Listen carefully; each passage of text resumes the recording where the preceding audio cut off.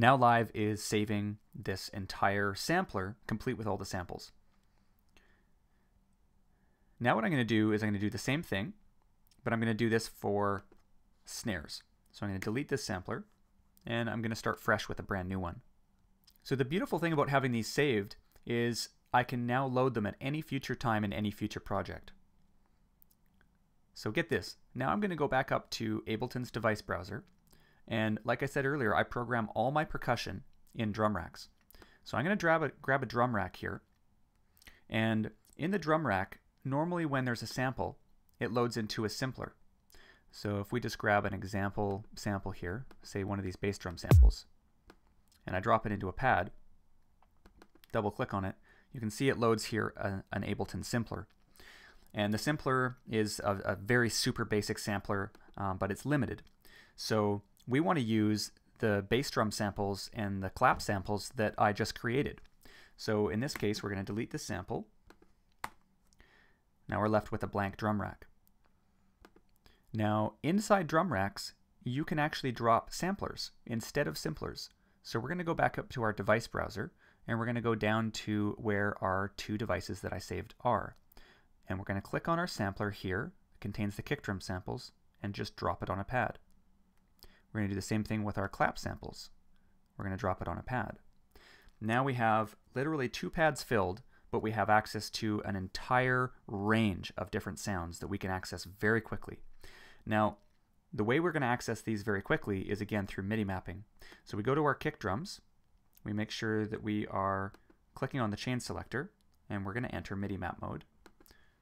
We're going to map the kick drum samples to 1, and we're going to map the clap samples to the next knob over.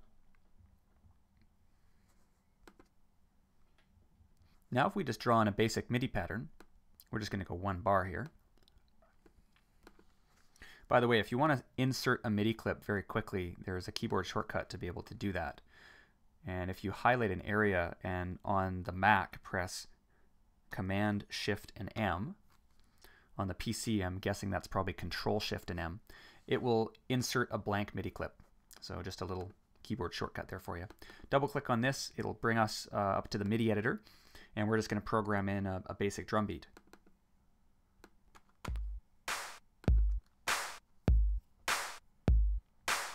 Now you'll be able to hear, as I scroll through on the knobs, you'll be able to hear the samples changing in real time. So we're going to go back over to our drum rack, and we're going to click on our kick drum samples, and you'll be able to see as the clip is playing, the sound's changing.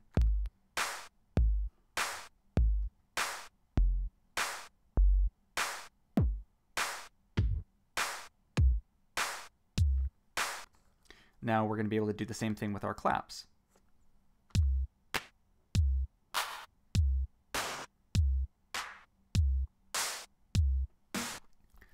Now, we can even take this one step further, and with percussion, it's essential to be layering things, because individually the sounds oftentimes can sound kind of thin. In dance music, the way we get super fat sounding percussion is by layering samples on top of each other. So, all we do is we drag in another instance of our samplers. So we drag in another instance of the kick sampler, and another instance of the clap sampler. And then we go back over to our MIDI editor window, and we just copy the patterns. It's very easy with a keyboard shortcut here. If you have something highlighted, I don't know if you just saw what I did there. If you have MIDI events highlighted here, you can copy them by holding down the Option key on a Mac and clicking and dragging, and it creates a new version of the pattern. It's a very quick and easy way to copy over MIDI clips here, or MIDI events. Now if we go back over to the new ones that we've added, we can go ahead and MIDI map these chain selectors as well. So we enter MIDI map mode, and we click on the chain selector, and we map to the next knob up on our MPD32. We do the same thing on our claps. Go to the chain selector, go to the next knob up, and we exit MIDI mapping mode. And now we have independent control from these 4 knobs on all 4 samples. So now if we let our track play, we'll be able to use the knobs to very quickly rotate through and find a couple samples that will work together that we like.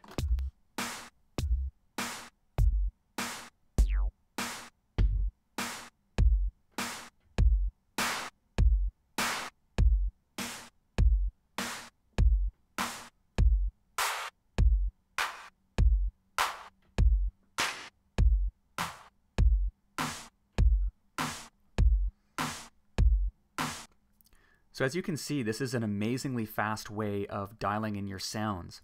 And like I said earlier, when you pick the right samples that sound correct and fit really well together, it reduces the need to use an excessive amount of effects to get the samples sounding punchy and fat. So this is an awesome way to be able to scroll through sounds very, very quickly. It's my favorite way of writing percussion, and I use this in every single percussion setup in the tracks that I write now. So I just have a whole bunch of these guys saved. I use a whole bunch of different sample packs, so I can just drop in a sampler for virtually every sample pack that I have and dial in my percussion really, really quickly. So would encourage you guys to use this, start building up your own sample banks for your percussion samples, and also keep in mind, this doesn't have to just be for percussion. You can use this for effects, for bass sounds, for synth sounds, for vocals, anything that you want to drop into a sampler and scroll through sounds very quickly, this can be used for. So in this case, I used it for layered percussion. I encourage you guys to push the envelope and explore what you can do with this technique. And yeah, once again, I am Vespers. I'm an Ableton Live certified trainer, and I publish a YouTube video for free here on my channel about once a week. If you guys want to check me out, I've got a Facebook fan page, Twitter account, and website and blog. I also give away a lot of free stuff, music and extra tutorials, ebooks and whatnot on my newsletter. So pop back over to vespers.ca, hop on the newsletter, and you'll get a bunch more goodies. So hope you guys enjoyed the tutorial. Please do rate and share and comment if you have questions or if you want to help me spread the news about it. And look forward to catching you guys next time. Take care.